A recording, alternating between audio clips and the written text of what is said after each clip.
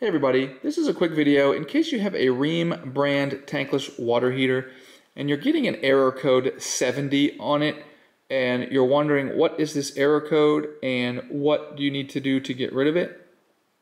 So basically, if you're getting this error code, this means that the control board on the heater is not properly communicating with the remote control. So what you want to do is to get this fixed is first of all just to reset your remote control, reset your water heater, and hopefully that will reestablish the connection. If it doesn't reestablish the connection, then you get into things that are a little bit more complicated in terms of you might be having something faulty on your control board and you might actually need to have your control board replaced. But the first thing to try to do is reestablish that connection between the control board and the remote control. Thanks a lot for watching. Have a great day.